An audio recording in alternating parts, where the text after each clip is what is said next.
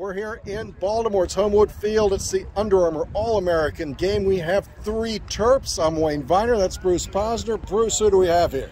We have Madison Sterling right here. I know a local girl from where? Bel Air, Maryland. Bel Air, Maryland. Yep. And Demma Hall from? Carroll County, Maryland. Carroll County, all right. I play golf out of Westminster Golf all the time. Awesome. And Emily, the goalie from South Carolina.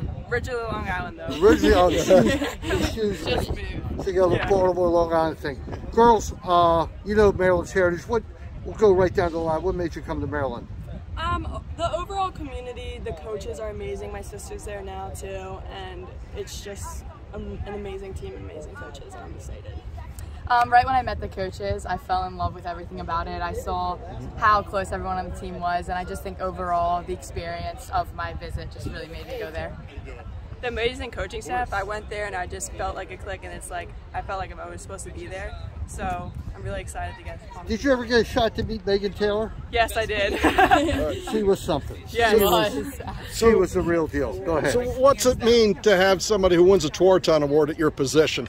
It means a lot, especially since I see her a lot over the years at Maryland camps, and she's always been someone to have in my corner who can coach me and I can reach out to if I need any help, and she's just an amazing player to have to look up to. All right, who are your idols as middies? I would say Katie Schwartzman, definitely. I grew up watching her play. One time I had her come to my backyard to train me, so I've always looked up to her, definitely. She's a local too. Yes, she went to Century. She went to my high school as well, so that's also something new. Somebody else went to Century. Alice Mercer, Lizzie Colton was in the county.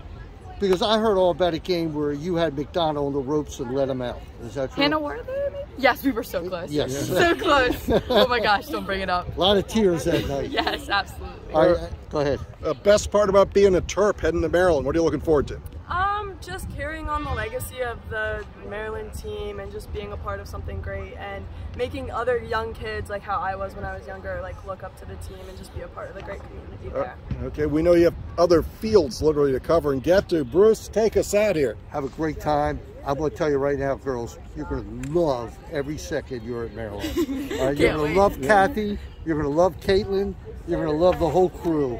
And look forward to it, all right? Thank you so much. Thanks for being on Terp Talk, and you can catch us on 1300 CBS Sports Radio in Baltimore, Wednesdays at 6, brought to you by Coons Ford. Good afternoon.